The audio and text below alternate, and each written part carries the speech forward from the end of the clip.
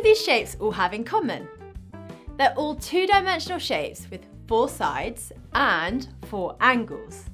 These are known as quadrilaterals. Quad means 4, laterals means sides. In this video, we're going to look at the properties of quadrilaterals in more detail. So they all have 4 sides, they all have 4 angles, they all have 4 vertices or corners. What about the sum of the interior angles? The interior angles always add up to 360 degrees.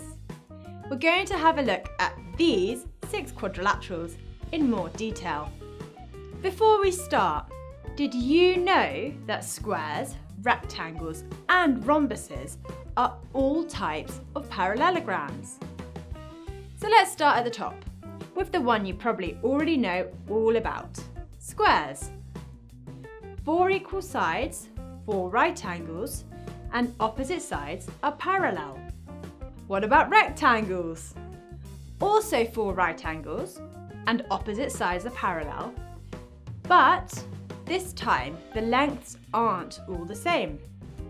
Opposite sides are equal in length, these and these.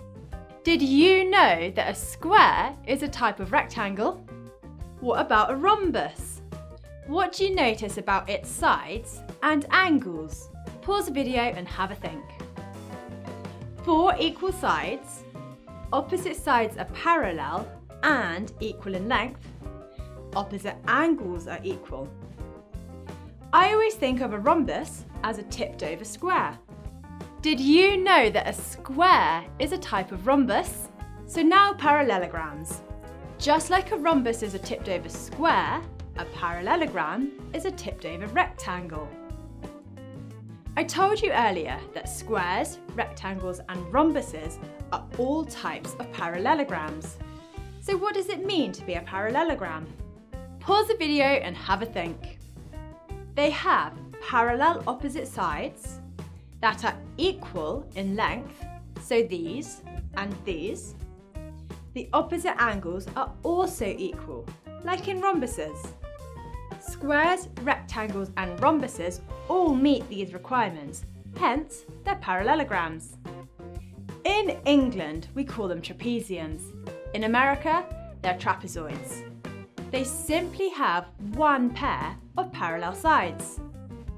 As trapeziums have such a simple definition, it actually means that squares, rectangles, rhombuses, parallelograms are also all trapeziums. Last up, we have kites. What do you notice about our final type of quadrilaterals? Pause the video and have a think. They have 2 pairs of sides that are equal in length.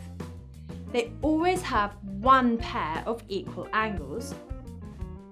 And then not so important, but worth mentioning, the diagonals cross at 90 degrees.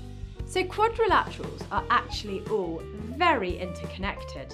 By definition, a square is a quadrilateral, a trapezium, a parallelogram, a rectangle, and a rhombus. Time to test your knowledge. Pause the video, answer these questions, and click play when you're ready. How did you get on?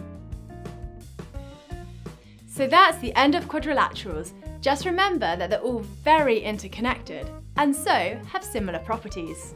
If you liked the video, give it a thumbs up and don't forget to subscribe. Comment below if you have any questions. Why not check out our Preschool app as well? Until next time.